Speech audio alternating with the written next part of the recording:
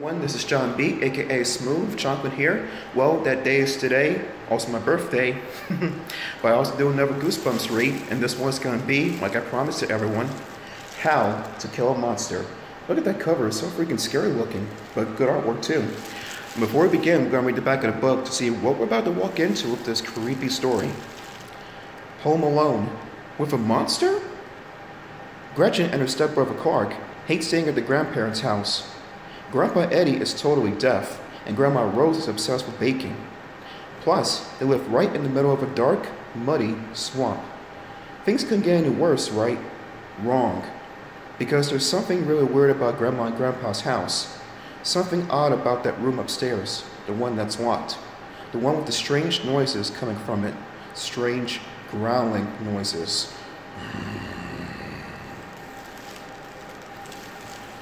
Reader beware, or in your case, listener beware, you're in for a scare.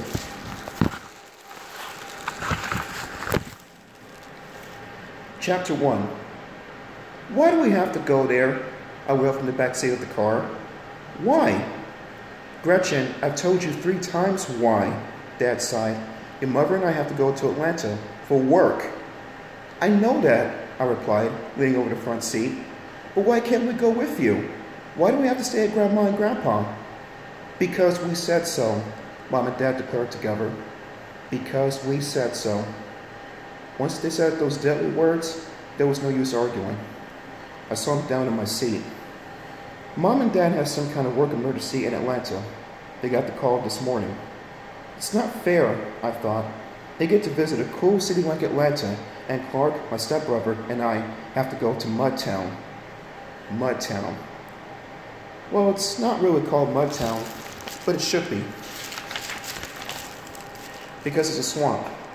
Grandma Rose and Grandpa Eddie live in southern Georgia, in a swamp. Can you believe it? A swamp. I stared out the car window.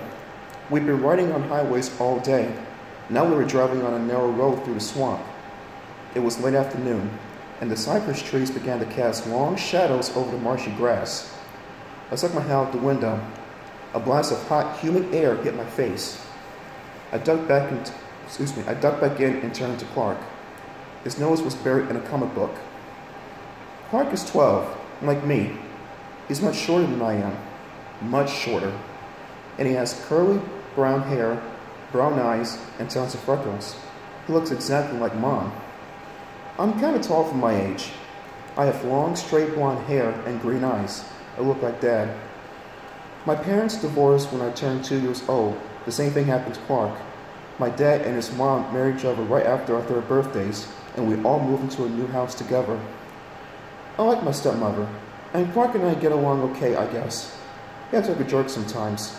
Even my friends say so. But I think the brothers act like jerks too. I stared at Clark, watched him read. His glasses slid down his nose. He pushed them up. Clark, I started. Shh. He waved his hand at me. I'm at the good part. Clark loves comic books, scary ones. But he's not brave, so he's always terrified by the time he finishes. I glanced out the window again. I stared at the trees, at the branches, all draped in long gray webs.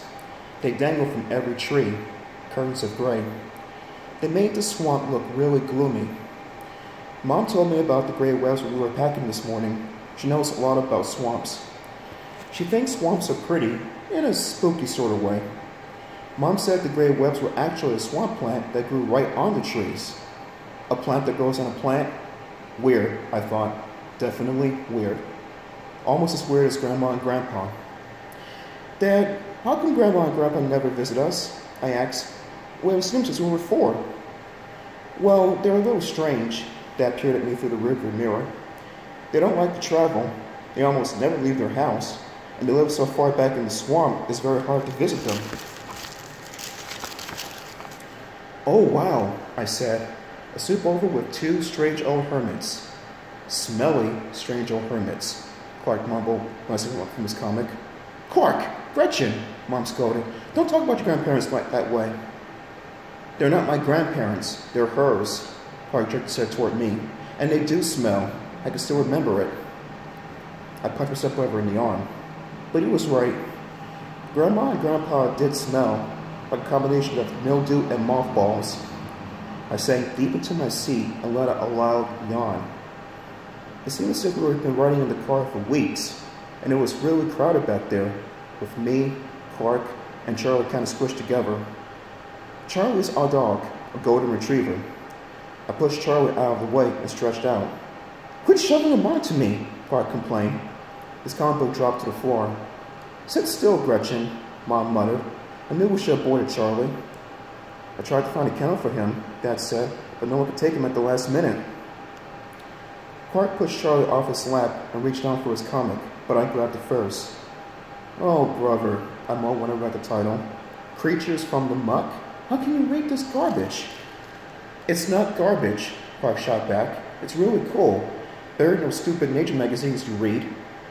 "What's it about?" I asked, flipping through the pages. "It's about some totally gross monsters, half human, half beast. They set traps to catch people, then they hide under the mud, near the surface," Clark explained. He grabbed the comic book from my hand. "Then what happens?" I asked. "They wait. They wait as long as it takes for the humans to fall in their traps." Clark's voice started to quiver.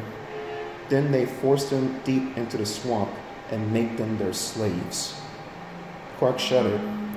He glanced out the window, out at the eerie cypress trees with their long beards of gray. It was growing dark now.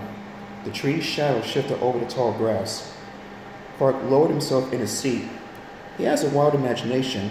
He really believes the stuff he reads. Then he gets scared, like now. "Did he do anything else?" I asked. I wanted Clark to tell me more. He was really scaring himself good. "Well, at night, the monsters rise up from the mud," he went on, sliding down to see some more. "And they drag kids from their beds. They drag them into the swamp. They drag them down into the mud. No one ever sees the kids again. Ever." Clark was totally freaked now. "There really are creatures like that in the swamp. I read about them in school," I lied. "Horrible monsters. Half alligator, half human, covered with mud, with spiky scales underneath, hidden. If you just brush against one, the scales rip the flesh right off your bones." "Gretchen, stop," Mom warned. Clark hugged Charlie close to him. "Hey, Clark," pointed out the window to an old narrow bridge up ahead. Its wooden planks sagged. It looked ready to crumble.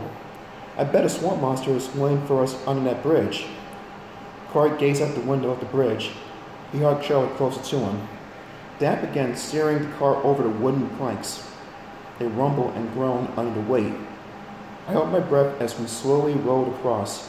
This bridge can't hold us, I thought. No way. Dad drove very, very slowly. It seemed to take forever to ride across. Clark clung to Charlie. He kept his eyes out the window, glued to the bridge. When we finally neared the end, I let out a long whoosh of air, and then I gasped as a deafening explosion rocked the car. "No!" Clark and I both screamed as the car swerved wildly, skidded out of control. It crashed into the side of the old bridge, plowed right through the old wood. We're going down," Dad cried. I shut my eyes as we plunged into the swamp. Chapter 2, next time, folks.